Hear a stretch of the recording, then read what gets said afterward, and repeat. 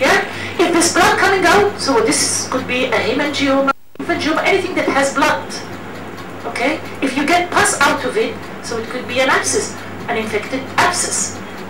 Sometimes you do not know, or you cannot aspirate from a lesion. That's why I told you to use a needle with a thick gauge. تبقى النيدل بتاعتك تخينة شوية وانت بتدخلها حاول ما تدخلهاش في البون, because if you put it and it is resisted by bone, you cannot take the fluid inside.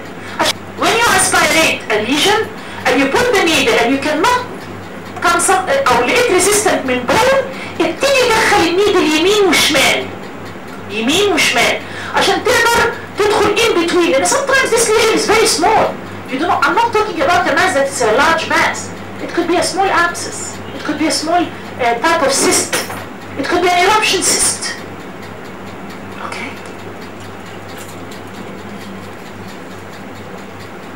The pain.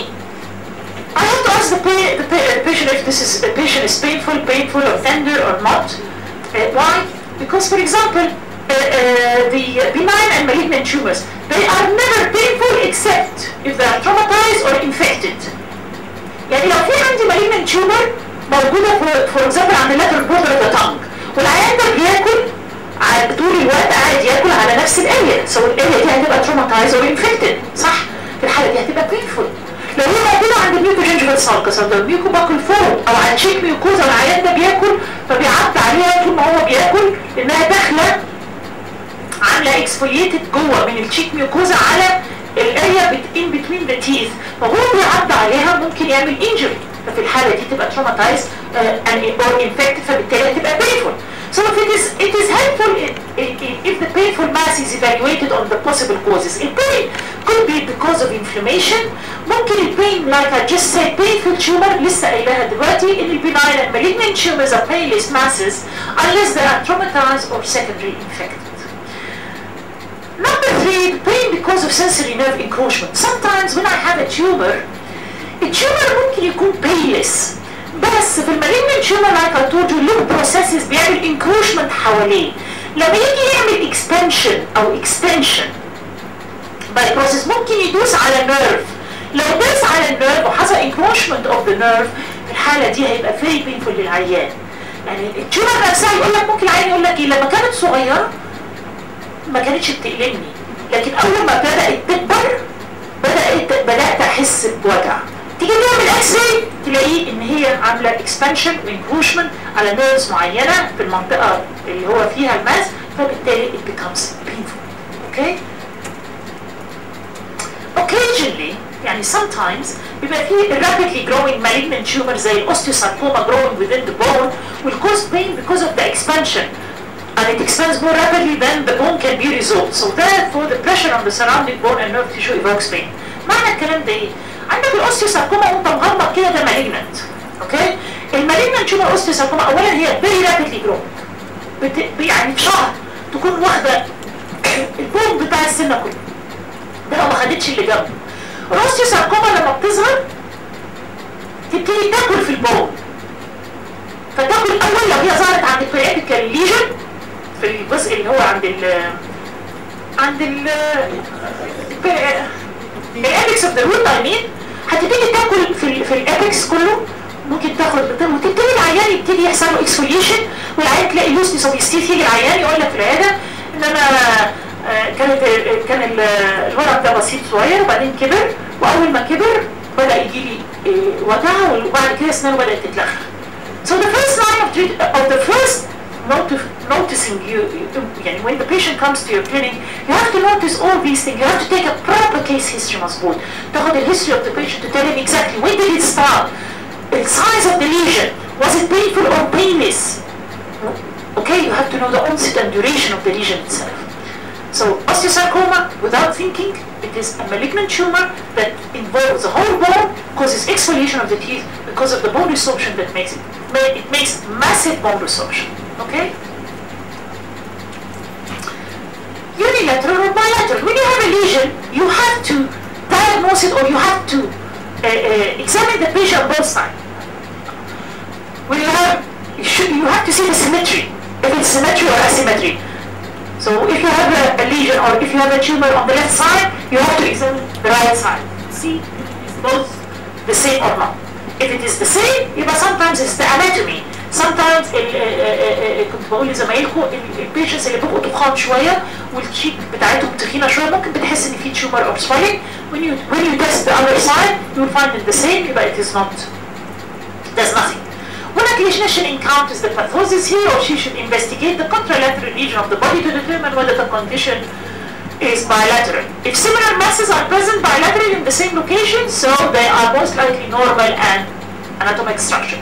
The bilateral, it's obligatory to see to differentiate from the normal to the pathological processes. Solitary or multiple. Solitary means one, solo, one, or multiple.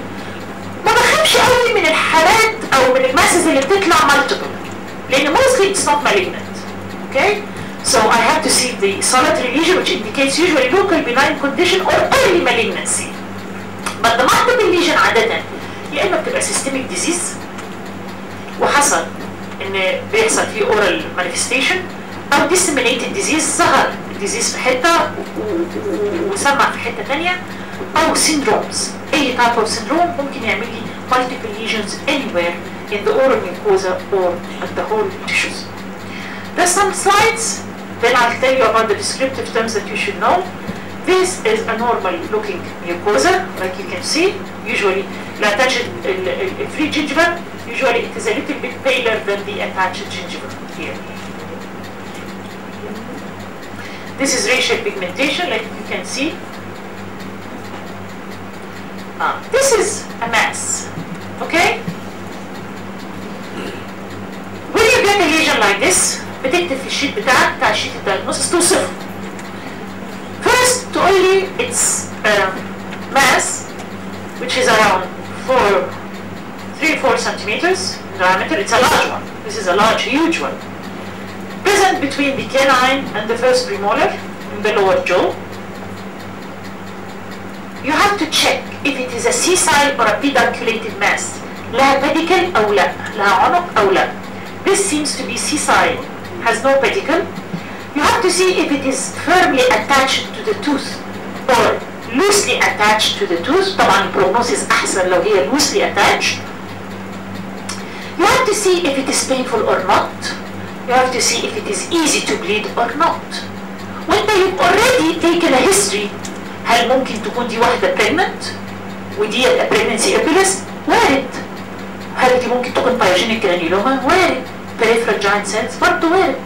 كل الحاجات you have to put into consideration to see what's this lesion like. This lesion, like you can see here, it is not on the same level of the teeth. ايه اللي بيحصل هنا في الليجن؟ الليجن دي لما العيان يجي ياكل تبقى traumatized، هياكل عليها. ولو عنده sharp teeth فوق بتعمل لي ulceration على طول. So it is contraindicated انك to leave it. You have to do something about it. It will be traumatized, infected وتبقى ulcer وندخل في دايلما تانية احنا مش عايزينها. خلاص؟ فخدوا بالكم ان البوردرز بتاعه above the border بتاع التيث. صح؟ مظبوطة باينة ولا مش باينة؟ باينة ولا لا؟ This is another lesion on the tongue. This is a dorsum surface of the tongue. There are two types of lesion. This is a white lesion here. Okay? And this is another white lesion. Before I start here, I want to say to you some descriptive terms موجودة عندكم في النوتس لازم تحفظها. زي ايه؟ عندي some descriptive terms زي مثلا for example عندي حاجة اسمها vesicle وبولي. vesicle أو بولي ده lesion بيطلع عبارة عن accumulation of fluid. اوكي؟ ايه الفرق بين البولي والفيسيكل؟ البولي أكبر من الفيسيكل.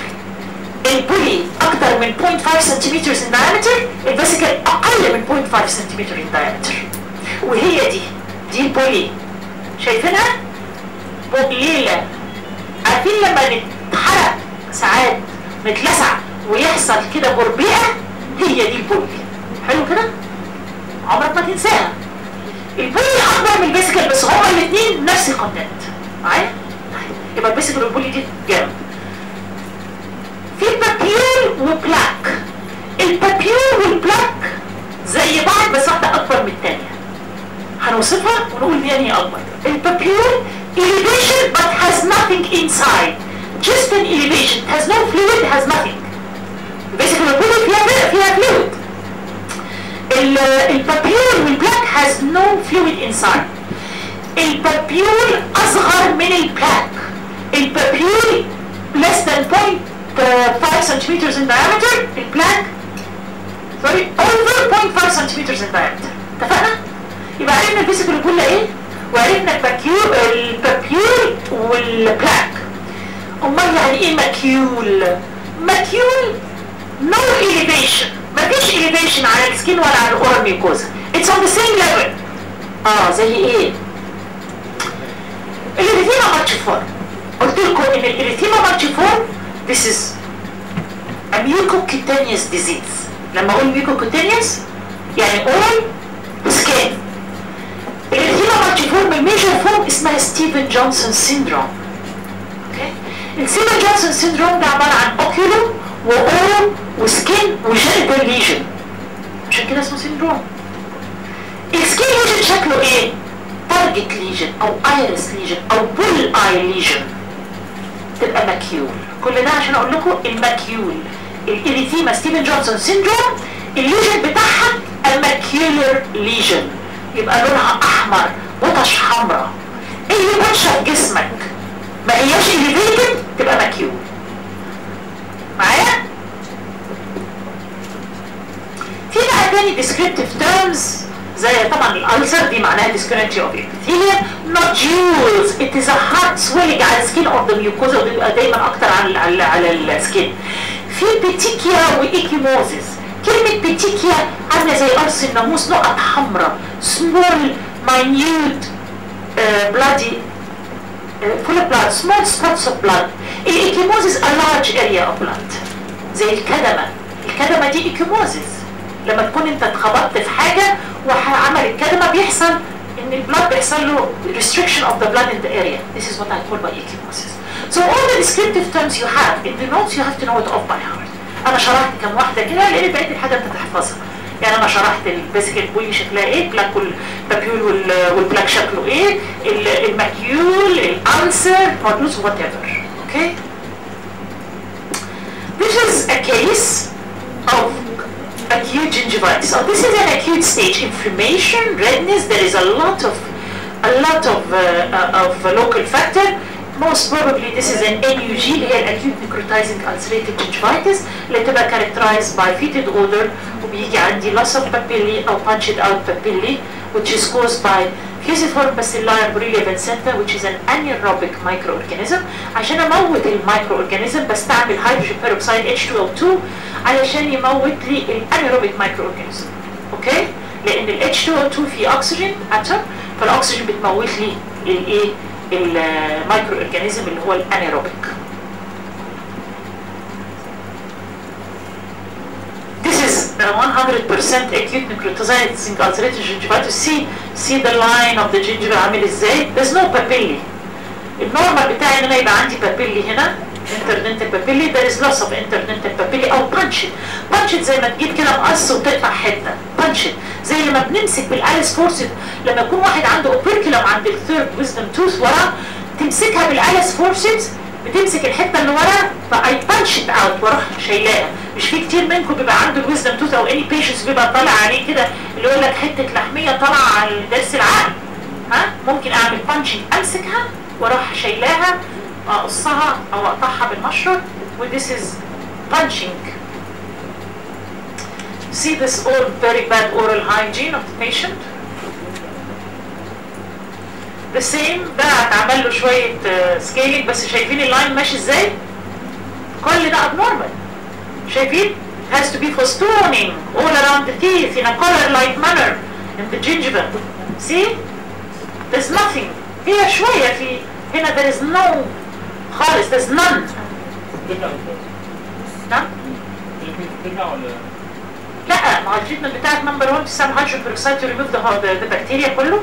نمبر 2 يعملوا سكيلينج كريتاج روت بلاننج فور ا لونج بيريد اوف تايم بيمشي حوالي شهر على كده. بعد كده لو الجينجفا بتتحسن طبعا لو ما اتحسنتش قوي بعمل حاجه اسمها جينجوبلاستي بظبط بقى الجينجفا بعمل له تجميل في الجينجفا بتاعته. اوكي؟ لو عنده periodontal pocket بعمل له flap surgery. This is another case. see the gingiva شكلها عامل ازاي؟ ماشيه كده كده كده تروح نازله. دي بقى بعملها جينجوبلاستي بس بعد ما اشيل كل اللي انتوا شايفينه ده. local factor.